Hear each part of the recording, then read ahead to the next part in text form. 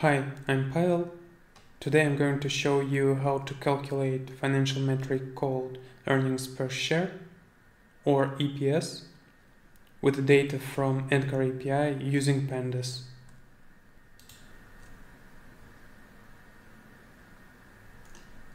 It is not a financial advice. We will calculate basic EPS. I use it when I need insights on profitability trends and benchmarks against competitors. A couple of notes on EPS in general. As you can see from the formula inputs, liabilities are not considered at all. So using EPS alone might not be optimal for your use case. If the company buys back stock, decreasing the denominator, you can observe higher EPS without an increase in earnings. Before we starting to calculate the EPS, I would like to point out that there are commercial APIs and free applications that can provide you with EPS values. You don't have to calculate it from the raw data. The link to the code is in the description. Get company facts retrieves JSON from EDGAR API. You have to pass your email, you can type it here, and the central index key of the company. In this example, we will be using Alphabet to calculate the EPS. You can inspect the dictionary returned by the function.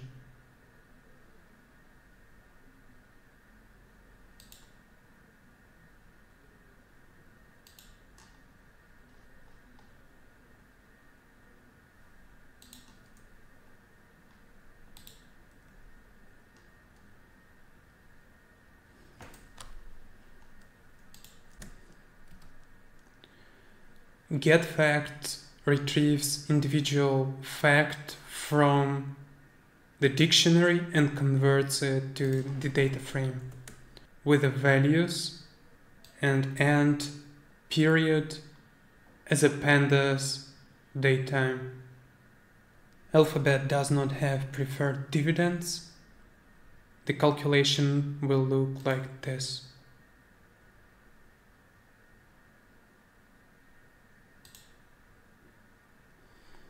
We are retrieving net income loss fact and common stock shares outstanding.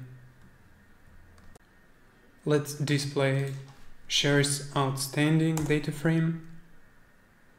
It has only values and the end period, in contrast with income where we have start and end period. Let's compare sizes of the data frames.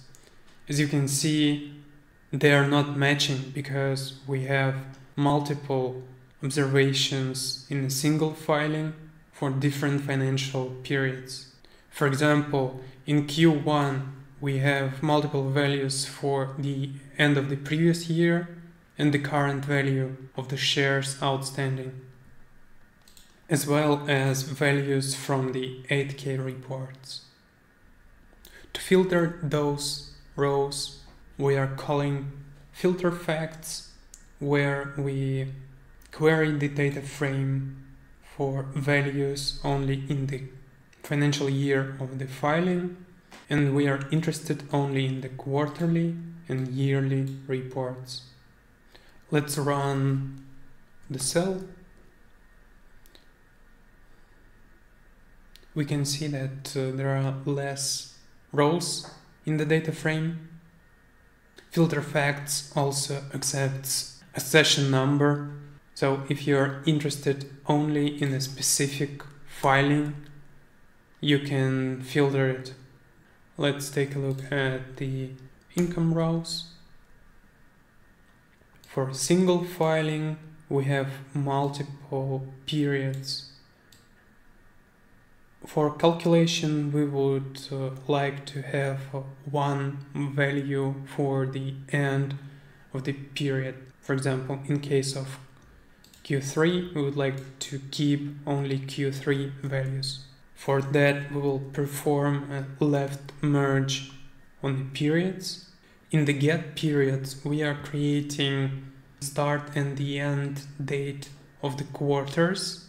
And in the case of the last quarter, we are modifying start date to be start of the year. So in case of the last quarter, we have a full year. Next, we would like to calculate quarterly values, because if you look into the income data frame, for the yearly report we have a yearly value. In order to get a value for a quarter only, we have to subtract 3 previous values. We are doing that in this function. We are getting the periods that we are interested in and perform a merge on the end and the start dates.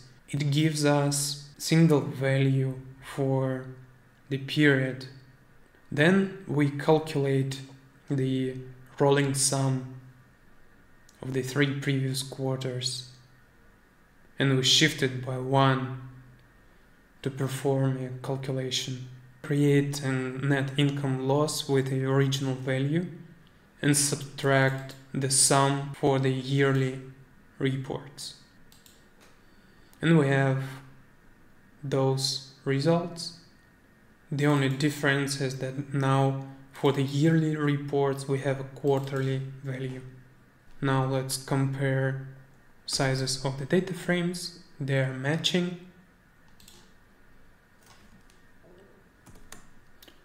Let's display the values that we have in our data frames.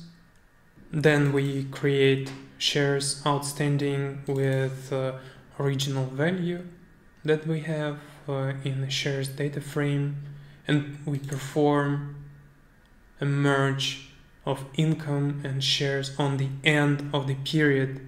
This gives us all the values in a single row. Now the EPS data frame looks like this. We have quarterly income loss and shares outstanding, and we are ready to perform a calculation. Those are the results that we get. We see a sudden drop in EPS last year. This is happening because Alphabet had a 20-for-1 stock split. You can see it in the reports. They are mentioning it in the notes.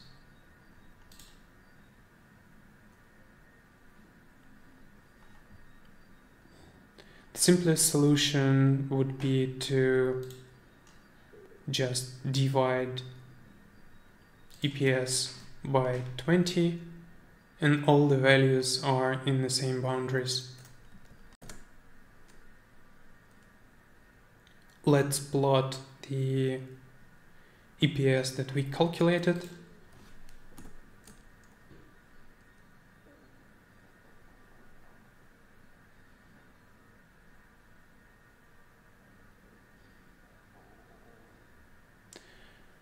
I would like to point out that you can retrieve the stock splits from the Facts API as well. For example, for Google, we have those values. Let's filter them to have one value per split. And you can see that there was a 2-for-1 stock split in the 2014 and another stock split last year. In the production application, you might want to maintain the cumulative multiple. It will simplify a lot of computations with the stock splits.